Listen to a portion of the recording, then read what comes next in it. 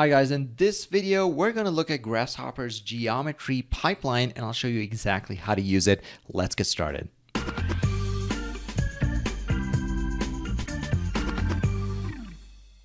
Hi guys, I'm Azhar. Welcome back to another tutorial. If this is your first time and you want to learn Rhino and Grasshopper, make sure you go down and click the subscribe button. And also there's a download link there as well where you can download the file so you can follow along with any of our videos. A lot of Grasshopper users that I talk to don't even know what the geometry pipeline is. So in this video, I really want to show you how great of an input method this can be for, improving your workflow. So let me show you how to use it. Let's get started. So I have a Rhino file over here where essentially there's this rectangle with a group of points in there, and if I reference these points, it should create these randomized Voronoi forms. Let's see how that works. If I come over here to the left-hand side in my Grasshopper definition, right-click, set multiple points on this point input here, and just go ahead and select these points that are on the screen, and then hit Enter. Those points get referenced into this component, and then they populate and flow through the rest of the script, which generates these kind of forms. And actually, if let's see, if I move this over here, go to perspective view, you kind of see what it's doing. It's creating these random shapes over here. And of course, if I select one of those points and move it, it's going to adjust everything that's going on in here since it's all parametric, right? This is the goal of a parametric model.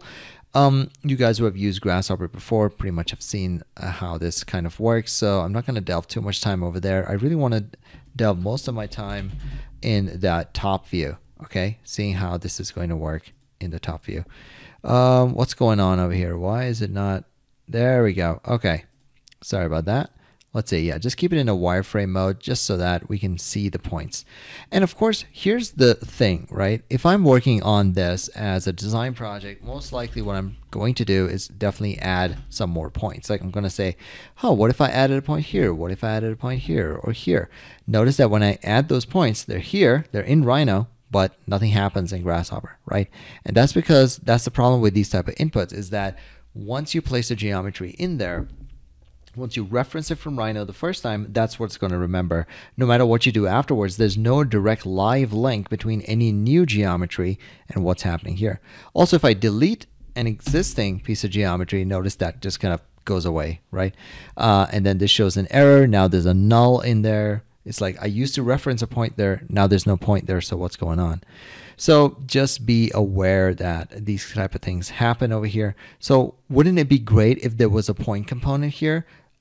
Except every time I added a point, it automatically added it in there. Or if I deleted it, it wouldn't give me an error. That would be awesome, right? Well, that's exactly what the geometry pipeline is. So let's go ahead and open that up. Geometry pipeline. There it is. Okay, and it's a component that looks like this. Let me get us a little more room here. There we go. So it looks like this, and it seems a little complicated, right? So don't worry, let me break this down for you. Basically, what the geometry pipeline is it can take anything that's in Rhino and bring it straight into Grasshopper without you really have to clicking anything in your Rhino side. Let me show you what I mean. If I look down here under type, you see that there's a point symbol, a curve, a Brep, and a mesh. So let's just say I double click this, and so it won't be green anymore. It'll turn, sorry, it won't be gray anymore. It'll turn green instead. If I double click curve, let's see what comes out of here. And if I open up a panel, you'll see that it says reference polyline curve. It's like, wait, what is it referencing? I didn't even select anything. Well, what it does is it searches through your entire Rhino model and finds every curve that's there because I double click curve. And this curve right here is actually what's being referenced. Okay, so if I redline it, for example, this is one of my components just to highlight things, you'll see that it highlights this red border. So that's what is picked up right now. So, okay, let's see. If I unselect the curve, if I double click that, now that's not selected, and I double click this X instead, it's going to select all the points in my model. Now you'll notice that it's selected a lot more points than I actually have, right? You can see here's a point that I have in my Rhino. There's no point here, so why is it showing that it's selected something here? Just keep in mind that the geometry pipeline will look through your entire model. So for example, I have a layer here called points 2 with blue points, and a layer here, another one called points 1 with green points. It's going through the entire model, whether the layer is on or not, whether the objects are hidden or visible. it's going to search through, it's going to find them and select them. So just be careful. It's not just going to select things that are visible to you. It's going to select them whether they are on hidden layers or not. Okay, so just keep that in mind. Here I've selected everything. And now if I bring this into this model, okay, let's see what happens. So instead of this point component, I'm replacing it with the geometry pipeline, and you'll see that it's repopulated it, right, using everything from the geometry pipeline. And of course, this is still parametric. I can still move these points around, and it's going to affect this model, right? So this is working just fine. Now, this may be great, but in very few situations is every point in your model relative to a Grasshopper script, or every curve relative, right? It's probably on a specific layer somewhere. So let's say we only wanted the points on this layer called points 2. Okay, so in order to do that, you actually have an extra layer filtering over here. So you can filter by layer or filter by name. I'll show you each one. So filtering by layer, all you do is double click, and in front of this little star symbol, this asterisk over here, what you want to do is just type in the layer that you want to use. So I'll say points 2, click the check mark, and now only the blue points, which is the points on this layer, are going to affect the geometry. Notice if I move the blue points, it helps. If I move the red points, nothing happens. If I move the green points, nothing happens. Because it's only looking for points on this layer called points 2. I can, of course, change this. If I double click this and make this points 1, it will find everything on the points 1 layer. Now, just be careful. There are 2 layers called points 1. There's one here, and then there's a layer called copy, and its sublayer is also called points 1. In this case, the geometry pipeline will search for both. Okay.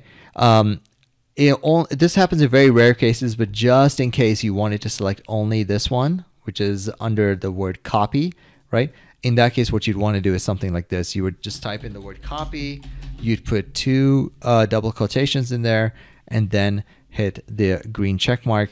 And this is how Grasshopper would know that, oh, you're looking for this layer points 1, but it has to be under this parent layer called copy. And now it's only referencing the green. These red points, which are also on point 1, if I move them around, nothing happens anymore. It only gets affected by the green points. That's all that's being referenced. So if you ever need that, that's useful. But if you don't, that's okay. You can just remove that. And let's just go back to points 1, where it's selecting everything on this layer and this layer.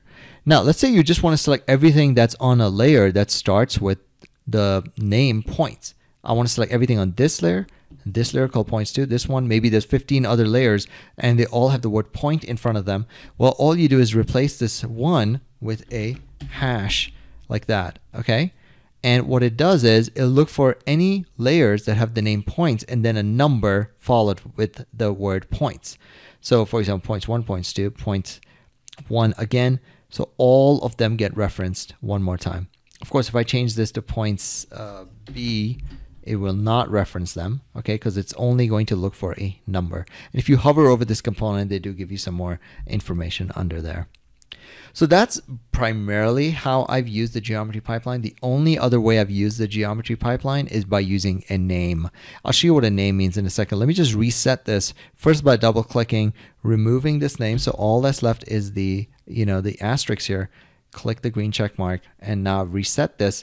Let's come back over here and select any point and go to its properties, and you'll see that it has a name, and the name is empty. In fact, this is true for any geometry. I can just make a circle over here, select the circle. It has a name area that I can actually input any kind of name that I want to give it. This is really useful when you're working with like a CAD file or something. You can, instead of using the layers, you can also add additional information using the name. Also with structural files, when I'm working on structural engineering projects, it's really useful to label some of the wireframe geometry by maybe the section profile or what kind of load case that belongs to. There are there are ways that you can use this name area. Right now, what I'm going to do is just select some random points, okay? Completely random.